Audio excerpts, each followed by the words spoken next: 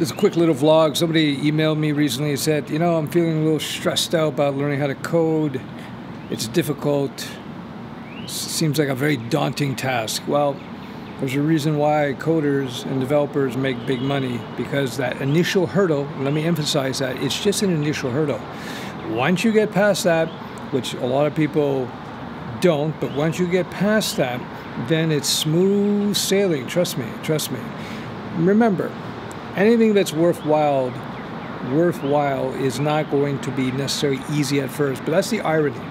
You just got to get past the basics. Once you get past the basics, and that's just the first little while, then all of a sudden you're going to find that the amount of work required to get anything done, the amount of work, the amount of difficulty that you're going to have learning how to code is just going to diminish quite a bit. It's going to become much, much easier. Remember, it's always hardest in the beginning, so don't give up. All right, that's it for now. Hey guys, so somebody asking me a question about career paths, technology, education, web development, etc., etc. I'm going to go through his email, as I think it's going to be interesting for a lot of you guys, and I'll just comment along the way. And yes, I'm going to be shilling as well, so that's what I do.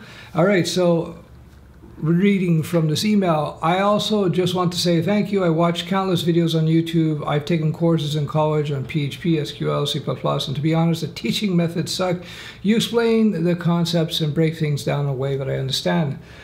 Thank you for that. I discovered your videos by just Googling best sites on learning Python. You were one of the first searches. So he gives me a bit of a background. He says he graduated with a comp sci degree. It was a very hands-on school of instructors who do have jobs during the day as they teach on the side. I can't say I've been completely unlucky in finding good jobs. I found some, but they usually contract only or contract to hire. I almost never get hired permanently. I have tried to really specialize in any one particular thing. I haven't tried to specialize in any particular thing. I have gotten a few certs, network, CCENT. My concentration was in network security in school, but it's super tough to get a job that lasts. Yeah, I can see that network security. It's getting more and more secure. Once you set up a system, why do they need you? They just need part-time consultants for that at best, right? He continues, I've gotten roles that pay 35 to 40 an hour, which adds up to 70 to 80K a year.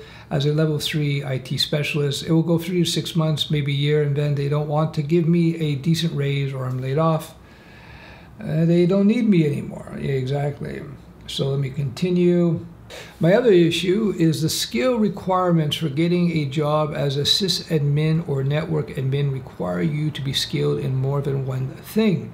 Welcome to the world of the technology specialist. They want you to know storage, Linux, visualization, cloud, scripting, PowerShell, and Bash, how to manage 365 networking, all for an amazing salary of 65 to 80K, contract to hire. Oh, they want you to have 5-10 years experience. So this guy's got a bunch of debt, 70K in debt. He would love to learn all those things, but he needs to stay employed enough to afford the exams for all of those certs. Yeah, certifications can get very, very expensive. I'm going to be solving that soon, by the way. Anyway, so he says, I like this honesty here. My motivation is money, and to feel important and feel good about what I'm doing, and to have the option of working remotely. So yeah, that's, so basically he wants to make a lot of money.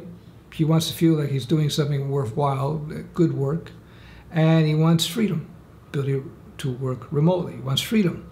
Can you give me some advice on the route I should take from here in the world of coding? I'm done with office politics and that culture. At least I want it to be done. I want to get into web development, but I always was afraid of the learning curve and that I wouldn't be good enough. I want to try my hand at creating mobile apps as well for Android and iOS. I want to do everything. I want to learn some back-end stuff too. Maybe I'm crazy, but I'm afraid of not knowing enough and not being marketable. Lack of steady employment and cash flow will do that to you, I guess. Indeed it will. So number one, we can solve this problem. So first thing, watch my video on FU-Stash. Once you establish FU-Stash, then you can dance around without any cares. It's very, very, very liberating to have FU cash. So, but before you can get FU cash, you need to develop some skills and to get the money flowing in so that you can then save the FU cash. So yes, if you want a lot of money, you want to feel good about the type of work that you do, and you want the option to work remotely, and more importantly, the option to work when you want, how you want, with whom you want, and the types of projects you want, then web development is the key. Now, there's a lot of money in all kinds of development, but web development gives you that maximum flexibility. If you want to work on your own as a freelancer, web development. If you want to go work for a corporation, web development. If you want to develop mobile apps for iOS or Android, guess what? Web development, right? If you want to go work for medium-sized companies, you want to do contract work for 6 months, web development. My suggestion to you, and I realize this is a big fear for a lot of people, it's been alien to me because I've been in business my entire life. Freelancing will give you the ultimate flexibility, the ultimate ability in terms of how much money you can make. It's a great type of business to get into, especially for your first business, because freelancing is immediate. You just can have minimal skills, and meaning a few months of training, and you can start doing what I would call low-level freelancing.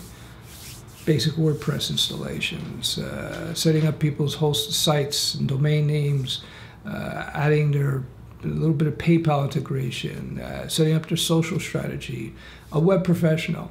Now, when you are starting out as a freelancer, as I have said, like any other business, there is a lag time before it starts to pick up. But once it picks up, once it gets to the point where it's making money and you have a steady, stable flow of contracts coming in from a stable of clients, then you're off to the races, yada, yada, yada, Bob's your uncle. One of the things you have to understand about being in business is that for most countries, and I don't know where you are, but you can check the local laws, ask a local bookkeeper, accountant, do some research online.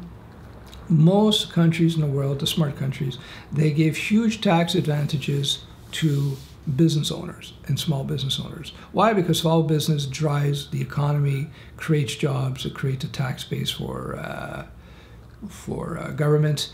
But it is a daunting task for people because it's a kind of a black box for people. People don't understand business. They don't understand how to get into it. And they make a lot of, I've seen it many times over the last, I hate to say it, almost 3 decades now. People make a lot of noob, actually it is 3 decades, they make a lot of noob moves, a lot of rookie mistakes, unforced errors, if you will. And if you just learn to avoid some of these basic errors, like chasing after huge clients when you're a small company, that's the worst thing you can do for many reasons I've discussed. Another big mistake, having too few clients. Better have many small clients than a few big clients. I can go on and on and on. But, and I have in my entrepreneur and my freelance courses. Anyway, so yeah, so you have a guy here who's got some skill. I think you got some experience. You just gotta, and he sees in terms of the work, he says, versus being a network guy, he says there's a lot more money just getting into software development, full stack developer. And as I said, if you do the web development, that opens up the possibility of doing hybrid apps as well, web apps, or doing PWAs, which are growing more and more and more in popularity. I've talked about PWAs in the past. PWAs, progressive web apps. It's kind of like a responsive website on steroids because the modern web browsers have a lot of capabilities in terms of what you can do. You can have something called local storage, so you can have your web app actually save information to the person's local computer or smartphone, and there's all kinds of things beyond that as well. So the differences between native development with iOS Swift, Android with Java or Kotlin, versus using web technology to build mobile apps, that the differences really, diminishing quite a bit. And for, I would argue, 99% of mobile applications out there, you can do it PWA. And some huge players are doing PWA now. Instagram is PWA. Some Google properties are PWA. I think Uber is PWA. So, PWA is a viable option for mobile. Anyway, off on a tangent.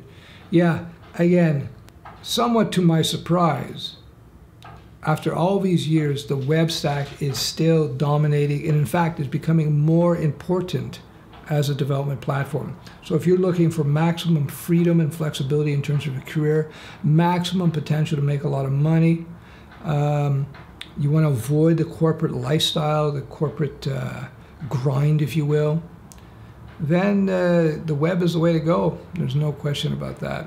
I hope that helps. Bye-bye.